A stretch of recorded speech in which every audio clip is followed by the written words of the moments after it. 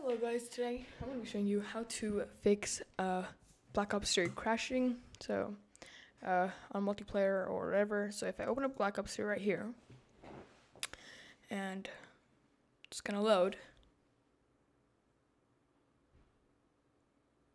you have to give it a minute sometimes. It has to log into Steam.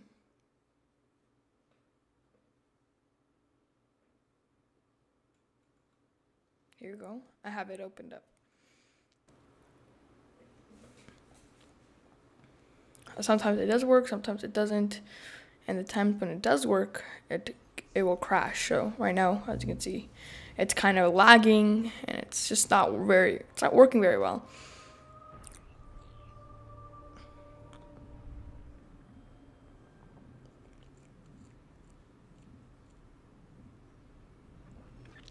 So here we have Activision.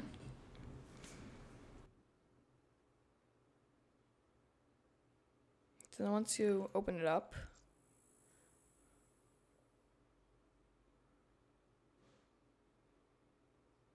you can see it'll connect to the online services if you want to play online. And once I log in, if I go to my menu or whatever, because I want to change my graphics, just that it doesn't really matter. Oh, here you go. See, I didn't even change anything and it crashed. So this is how you're going to fix it. You want to go right here on Windows and you want to type in Control Panel.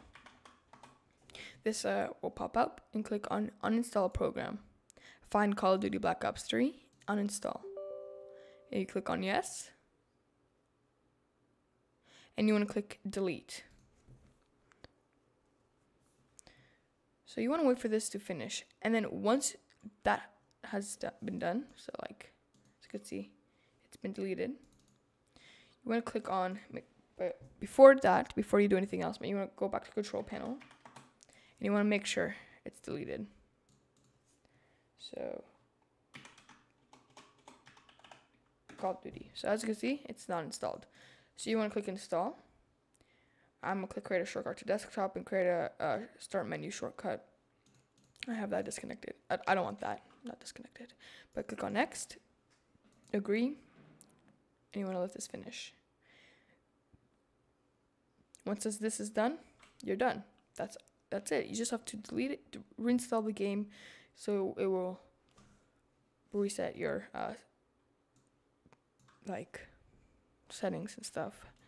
See, but if you have Fortnite, for example, you just have to click Verify, not uninstall, Verify, and it'll just delete and it'll just make sure all your files are correct.